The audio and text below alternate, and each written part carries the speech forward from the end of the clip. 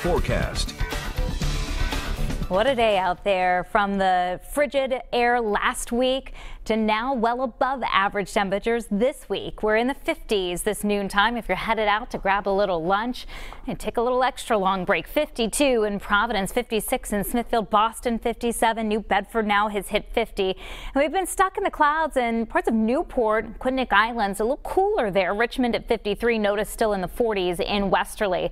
I expect tomorrow to be even as mild, if not a little bit milder. Boston has the potential in the mid-afternoon to hit close to 60 degrees. By 11 a.m., upper 40s, mild and dry. Now, there may be a sprinkle around in the morning, and I'll show you that at 1 o'clock in the afternoon.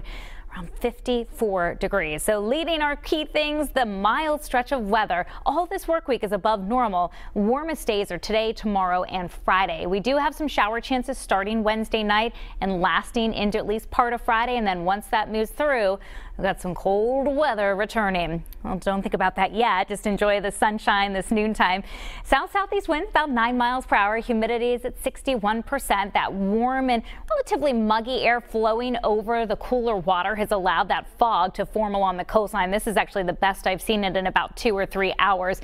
And it won't go far, that low cloud deck and fog. It's not producing any precipitation, but notice what happens as we head into the late afternoon and evening. The sun starts to go down. That low cloud deck will once again expand northward, and as it does, we'll watch our temperatures early tomorrow morning. Much like this morning, we may find some patches of black ice out there due to temperatures near freezing, especially at the pavement, and any fog or drizzle. Did you catch that quick little shower racing through? 11 o'clock in the morning, it's out of here in Boston. Skies will be clearing for the afternoon. And for this afternoon, south-southwest winds, temperatures in the middle 50s next few hours. At 5 o'clock in the evening, still very mild at 49 degrees. So we are in between systems for today. Showers crossing the Ohio Valley will try to race through here tomorrow morning. For the evening hours, it'll stay dry. 43 at 6 o'clock, 30s at 11 o'clock in the evening, and then those late night lows falling to the low to mid 30s. Watch for some fog, some mist, so some reduced visibility under mostly cloudy skies. So best chance of rain this week comes actually Wednesday night. Looking at 3 o'clock in the afternoon Wednesday, clouds on the increase. Here comes this batch of wet weather, and for our region it is mostly rain. I am going to be keeping a close eye on the possibility of a little freezing rain north and west of Providence. This is 7 a.m. on Thursday morning. Batch number 1 moves out.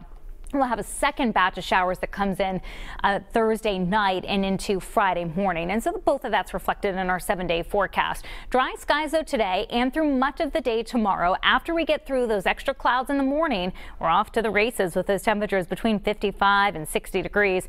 Wednesday is a cooler day, but even that is warmer than normal with dry conditions during the day, and then that chance of rain and possibly a little freezing rain after 9 or 10 o'clock in the evening. Right now, the upcoming weekend, it looks storm-free, but it's also back to that chillier air with highs only in the lower 30s. I'm going to